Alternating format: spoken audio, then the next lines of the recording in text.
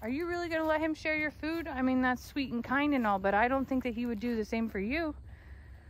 I know that shows your heart. But what makes him think that that's okay? Don't you hurt my girl. Look at Dixie. So this is where I'm going to do exactly what I said I was going to do. And I'm just going to go in the stall.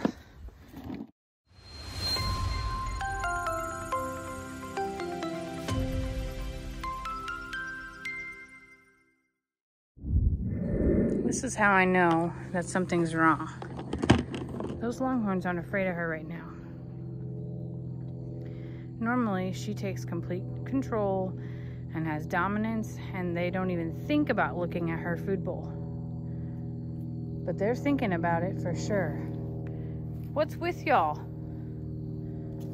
Yeah, tell him, Dixie. Tell him to move along. I don't like this at all. Look at how intimidating he's trying to be. And I'm not about to go interrupt or anything because, you know, she's certainly more powerful than I am, but that's never happened before. I don't get it. I guess because it's the last bit of food and she ate last this time instead of the normal hierarchy, but... Oh, he just bumped Pearl on the booty and was like, move along, Pearl. Jeez. Everything's green out here. There's plenty of hay and everybody got plenty of grain.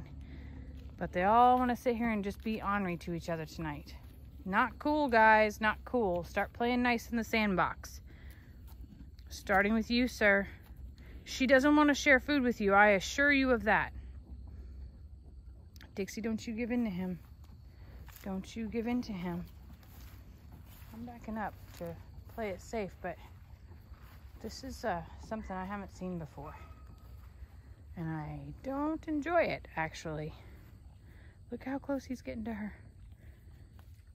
He thinks he's going to share food with Dixie. I'm seeing something. Beverly, good call on coming away from that. Are you really going to let him share your food? I mean, that's sweet and kind and all, but I don't think that he would do the same for you. I know that shows your heart. But what makes him think that that's okay? Because...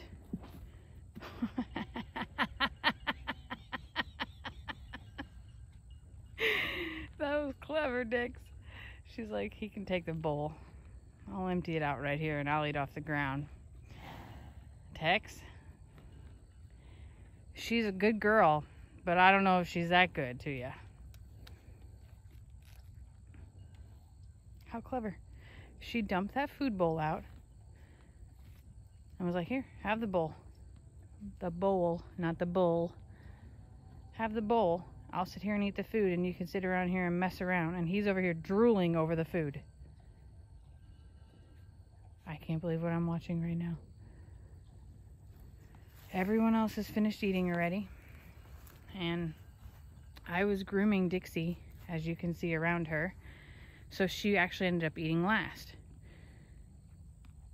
Which I guess prompted Tex to be like, oh, I'll see if I can win her over. And Dixie's like, I'm smarter than you, dude.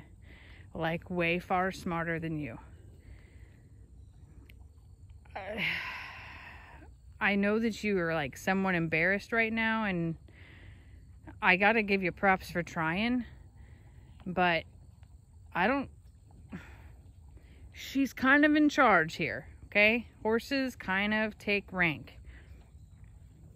Most of the time.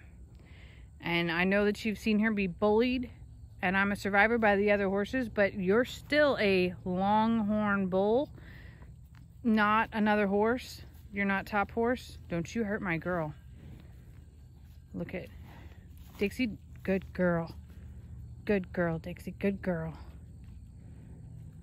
He really thought that he was going to win. He thought for sure that he was like, you know, she's not feeling her best right now. I could probably get an edge with this. And isn't that incredible how animals can sense when another one is not 100%? And she's like, 100% or not, I'm still smarter than you, and I'm definitely above you when it comes to this pasture. Sorry, Tex, it's true. Girl or guy, horses are going to go ahead and be on top of the hierarchy, as much as you don't want that to be true. I know this is called Longhorn Lester's Ranch, and you're Tex, the Longhorn. But Dixie is a powerhouse, and as sweet as she appears, and as kind and gentle and soft-hearted and empathetic and all of those things, she's still in charge. And she's not going to take any crap. Not from you and not from anybody. And that is what people love about her.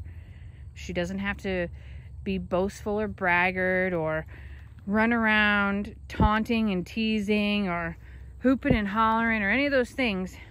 She can do so in the most subtle of ways and still lead and still remain herself. There's a lot to be said about that, sir.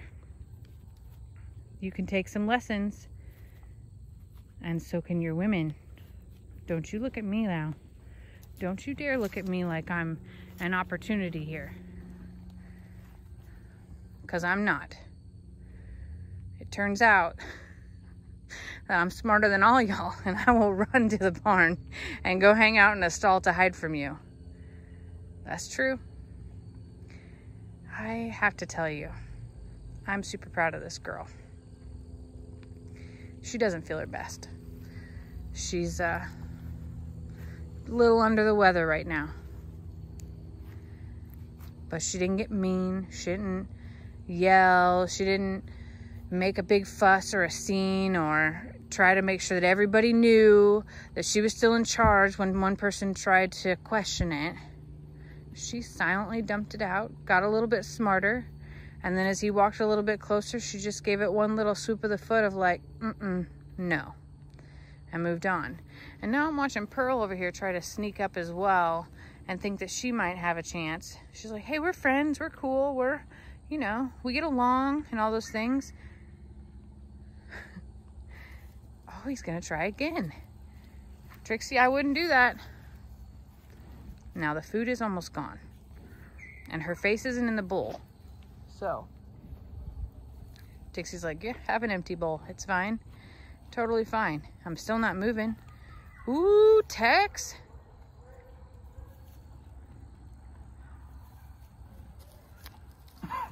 Oh. Why are you coming towards me now? Okay, I don't like this game. I don't like this game at all. Now, I do have a container of treats in my hand here, which he probably thinks that he should have some of.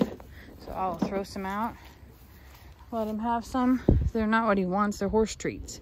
Yeah, they're not cubes or grain. I have nothing for you. So this is where I'm going to do exactly what I said I was going to do. And I'm just going to go in the stall.